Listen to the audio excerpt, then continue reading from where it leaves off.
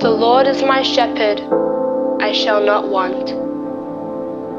He maketh me to lie down in green pastures. He leadeth me beside the still waters. He restoreth my soul. He leadeth me in paths of righteousness for his name's sake. Yea, though I walk through the valley of the shadow of death, I will fear no evil, for thou art with me. Thy rod and thy staff, they comfort me.